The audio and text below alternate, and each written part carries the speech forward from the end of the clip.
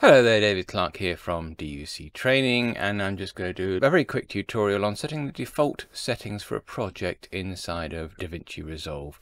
Earlier this year, I made a series of videos on how to get started in DaVinci Resolve. See here I uploaded in February of 2023. Well, we're now in September and something has changed, so I thought I'd quickly just point out a slight difference, and that's to do with setting the default settings for a project.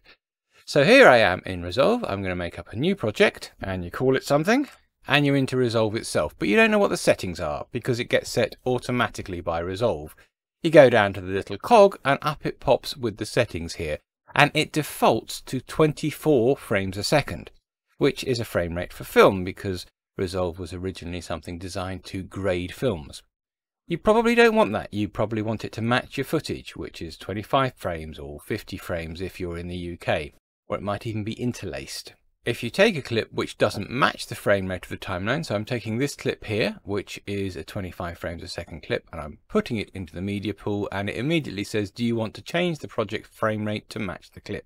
Which you very probably do. But you can set the defaults in the first place, so it always comes up as 25 frames a second or 50 or whatever your defaults are. And this is the bit that's changed. There used to be a preset heading at the top of this, which isn't there anymore. Now what you do is you come over to these little dots over here and you can set some settings here. So you can see I've got a default preset and I've got a preset that I've already created. And then there's a way of saving your own presets. So what you do is you set the stuff up, click on this, and then you either save the current settings as a default, which means every single project will have those settings from now on, or you can save your own preset and give it a name. And then say if I wanted to load up from here my Doctor Who colour preset, I would click on that and it would load those settings up. If I want to load up the default preset, I click on that and it would load the default. Or if you just want to set the same thing for every single project, you just go save settings as default. So what I do, because I'm in the land of PAL, is I always set my timelines to 25 frames a second. So that's the first thing. I would change that from 24 to 25. Video monitoring.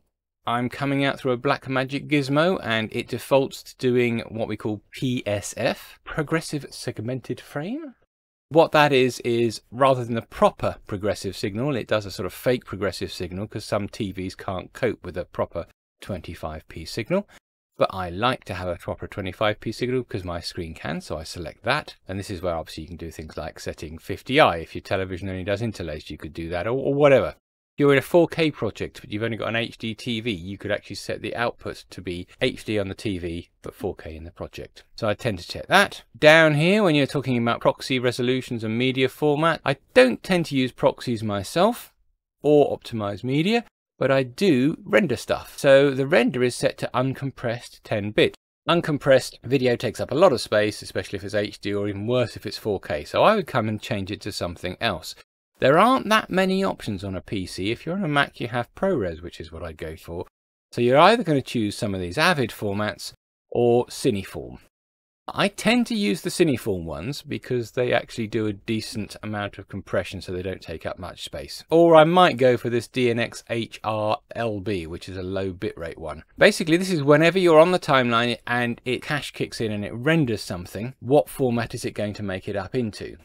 Now, when you come to export, it doesn't necessarily use those renders on export. There is a tick box for it, but generally it just remakes everything again. So I have something so I can render it, see what it looks like moving, but then I'll do it again when I come to actually render the final movie. So if you're not familiar with Avid, DNX HR is an Avid format, but if you're not familiar with Avid, these are all different Avid codecs and they go from the lowest one there to the highest one there. And as you go up, they'll take more and more space. So I would either use that one or I'd go for Cineform. Where your cache files are should be set from your preferences. Mine are going on the E drive, but I would make sure that, again, the cache files are set to be somewhere else. That should be set up in the preferences here under media storage. So that's where it'll take it from. But if you want to change it, you can change it per project. So like you could put your render files next to your clips if you wanted to. Just keep it off the C drive, otherwise you'll fill up your C drive and that'll be annoying. You've got defaults here for your retiming processes. All this stuff can be changed afterwards. This is just what you prefer to go for. And I leave those as the defaults. And on the image scaling, I go up to the resize filter. And instead of choosing sharper, which is the default, I'll put it onto custom and choose Lanxos. Now these are lots and lots of different ways of scaling things, and they produce different results. And you'll be looking at that and thinking, yeah, I have no idea what the difference is. To be honest, I couldn't exactly define what the differences are. They just produce different results.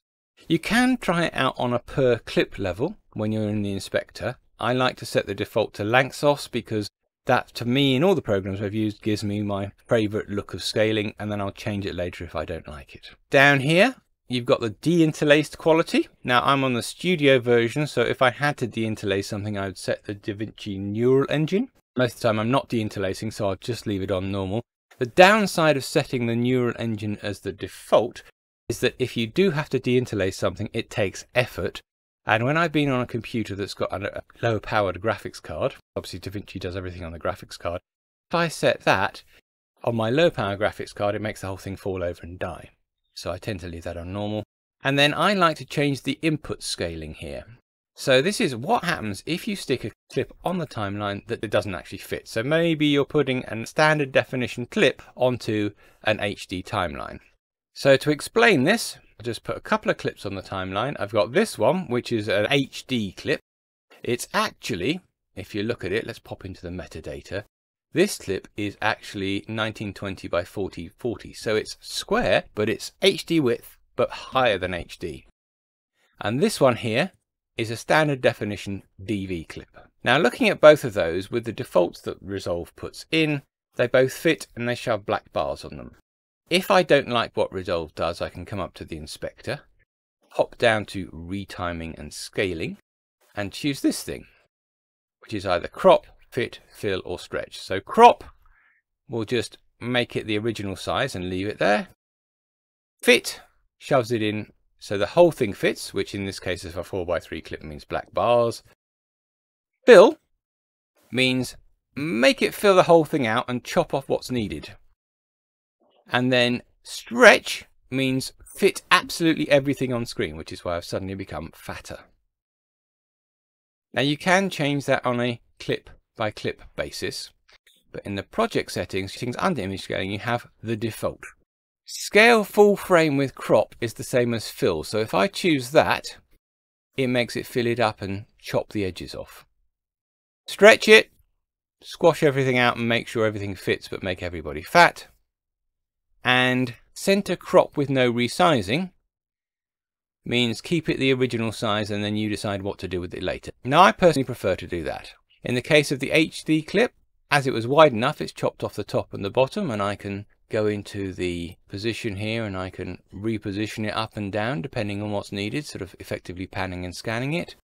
For the DV clip, it fits in the middle, and if I want to get that to fit the screen, I've got to come in here and zoom it. And again, that's my preferred option, is center crop, so I always set that. The timeline settings I'd generally leave on their own, and then most of the rest of this stuff I would leave as is.